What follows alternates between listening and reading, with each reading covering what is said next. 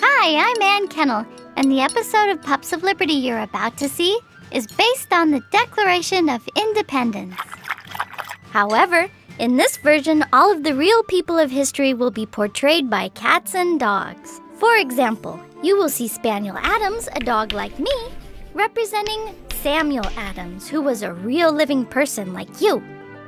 Then we have Paul Ruffere, who is based on Paul Revere. See how that works? Well, they do say people look like their dogs. After the Boston Tea Party, King George III instituted new rules that were intended to make the colonists give up their fight for independence. This only made them want their freedom more. They called together a convention of delegates from each of the 13 colonies and met in Philadelphia. This Continental Congress focused on one very important decision: whether or not to declare independence from England. The colonies would become a free nation, but that would mean they have to go to war with England, which is Catland in our story. Well, that's the end of our lesson. I hope you enjoy the Pups of Liberty, the Dog-claration of Independence.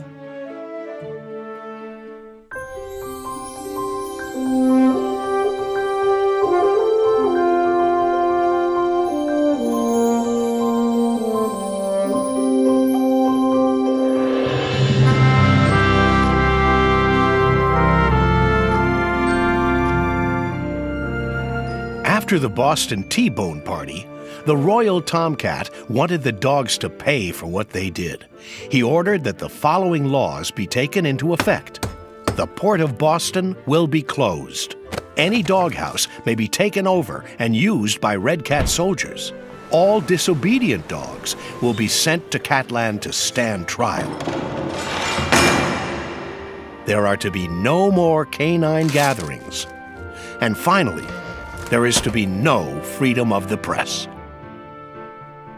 In Philadelphia, the dogs formed a Continental Congress to govern themselves. The Pups of Liberty in Boston were sending dogs to represent them. For Anne's safety, John sent her with them, so she could be apprenticed to Bonejamin Franklin.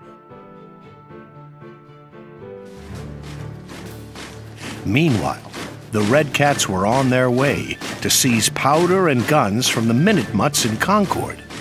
They knew Anne and the delegates were on that road. Orders were to arrest them all before they reached Congress in Philadelphia. The pups had eyes and ears everywhere and sent Paul Ruffere to warn everyone that the Red Cats were coming. The Red Cats are coming out! The Red Cats are coming out! The Red Cats are coming out! The Red Cats are coming out! Dogs! The Red Cats are coming out! They want to arrest you! The MinuteMutts will try and stall them, but you must go now! Thank you, Ruffere. We are in your debt. The Red Cats are coming out! How could the Red Cats do this? How could they hurt us? We can't do much here, Anne, but if we can get to Congress, we can help. There's no going back now.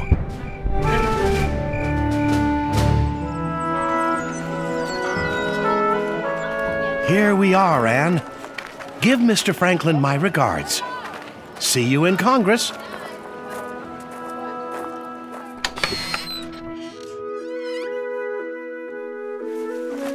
Mr. Franklin?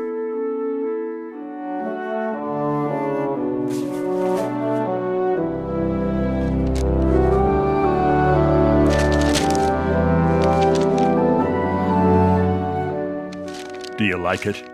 It's off the new press. A prototype, really. You must be my new apprentice. How is your father holding up in Boston? He's well enough, but he can't print or report or do anything. And he seems so far away. He was smart to send you here. He said you're a good printer hound. Do you want to report as well? Fetch the news? Yes, sir. Good, good. As I like to say, it is the working dog who is the happy dog. I can hardly wait. When can we start? It so happens I'm on my way to Congress. I'm a Pennsylvania delegate, so you'll have an inside source. Ow! My tail! So, if you're a delegate, does that mean you get to vote for whatever you want? Oh, if only my job could be that easy. You see, Anne, being a delegate means I represent the views of all the dogs in my colony. I have to report back to my pack every time there's a vote in Congress to ensure I make the decisions they want. Wow.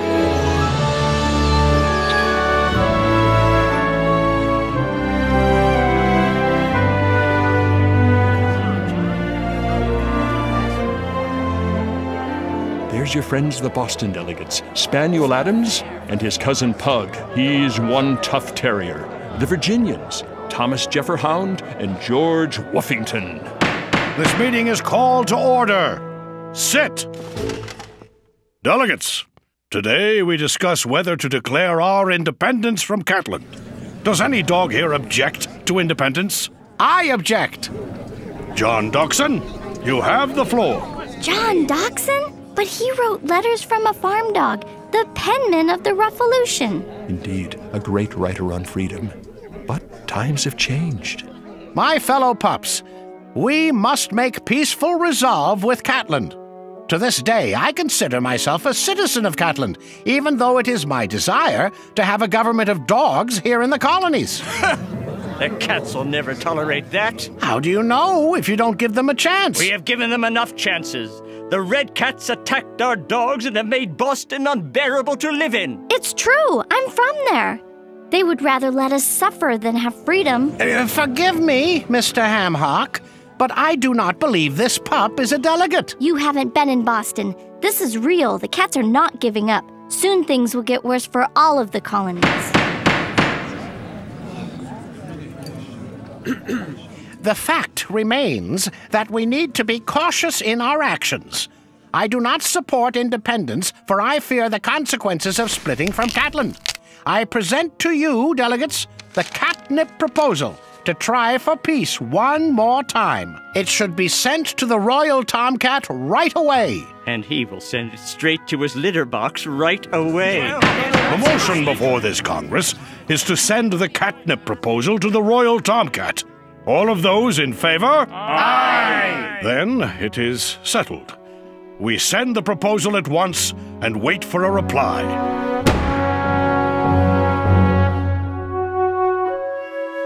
Mr. Franklin, why did you vote yes for the catnip proposal if you don't agree with it? Well, Anne, sometimes keeping your head and solving problems from a different approach is the best way to get what you want. I don't understand. When the Royal TomCat says no, it will prove to every dog just how unreasonable he really is, and will show them the truth. No dog will yield to that. The pen is mightier than the sword, and knowledge is power. Let's go inform the pack of today's events.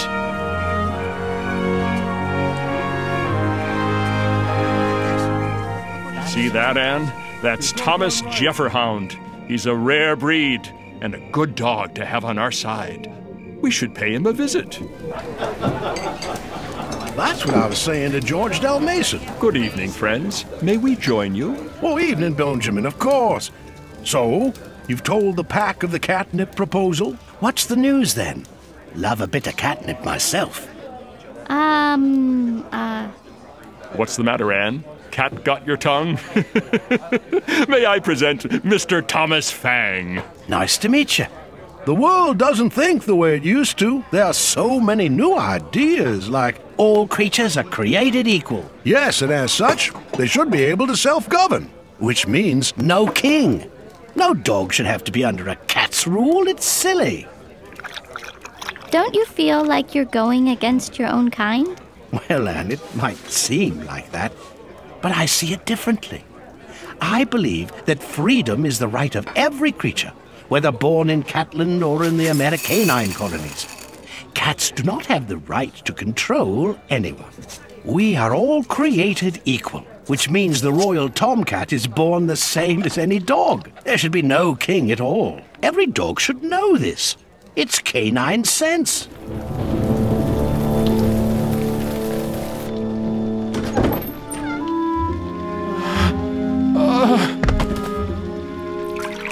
Boston with Dr. Warren's mutts. I've come to ask Congress for reinforcements. The Red Cats are trying new things every day. We're holding them in Boston for now. But if they get out, we're finished. They refuse to leave, and they have the city locked up tight. Have you seen my father, John Kennel? Yes, I know him. He's the printer hound, right? I saw him a while back, but I can't lie to you, pup. It's a bad place to be. Urgent message, sir, from Catland. A proclamation by the Royal TomCat in response to the catnip proposal. All dogs are to remain subjects of the Royal TomCat. Any dog who is disobedient will be considered a traitor and put to sleep. Oh no, Papa. We must declare independence. This is too much. I would rather live under the Royal TomCat than see my fellow pups be put to sleep. There will be no life under the TomCat's rule. Certainly not a life of freedom. You'll be on a leash, muzzled. You heard it for yourselves, delegates. Please discuss this with your pack. We will reconvene to vote on independence. But we cannot part from Catland. There has to be reconciliation. There has to be. Why can't you see? The cats will never let us be free. Papa's trapped in Boston. I have to do something to help him. If we wait too long, he'll surely be taken prisoner and tried as a traitor. Congress has to vote for independence. How can I unite the pack? If only there was something that could convince them, show them the truth.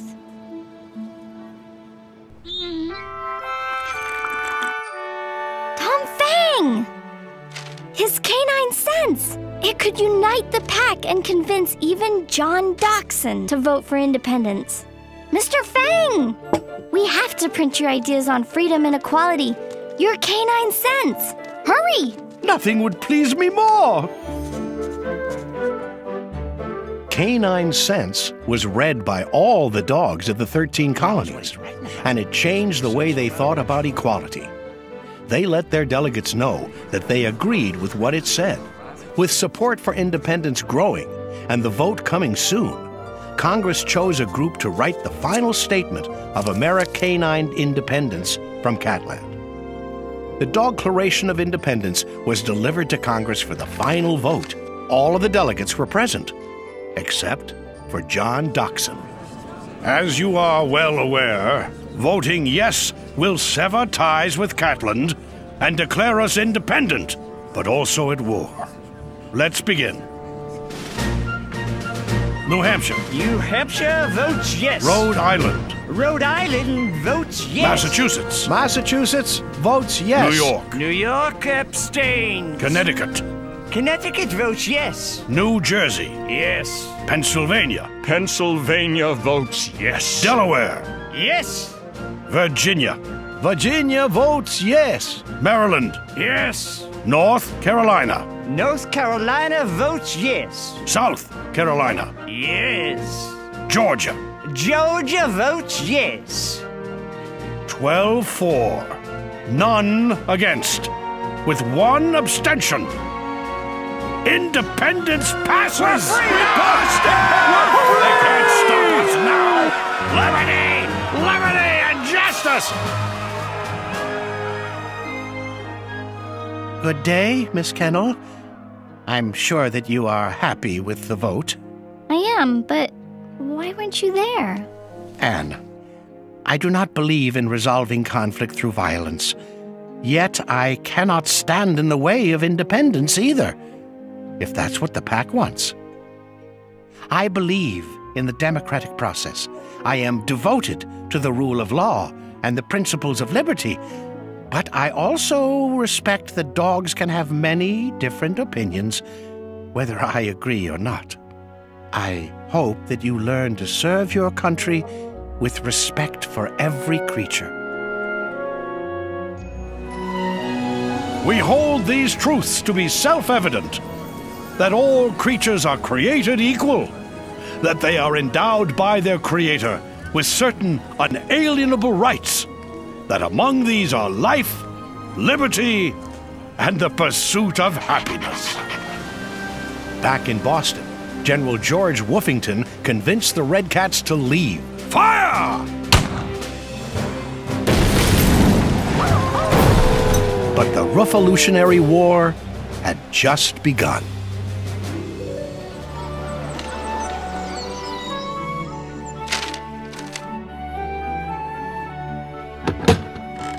And... Papa, you're here! Welcome back, John Kennel. Oh, Papa, you should have seen it. Congress passed the Dog-claration of Independence, and now we're at war with Catland. But what's next?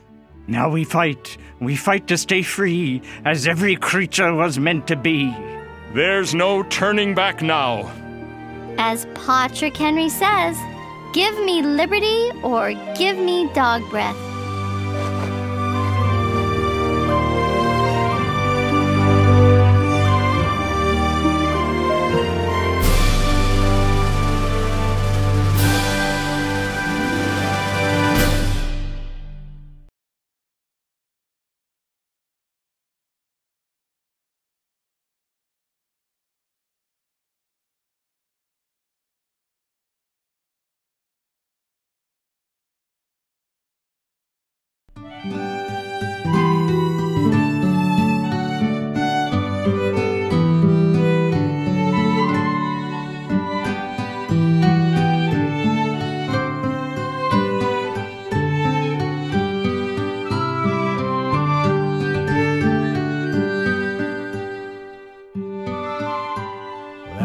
A rich lady lived over the sea, and she was an island queen.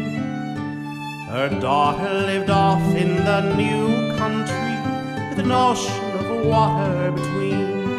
Oh, with an ocean of water between.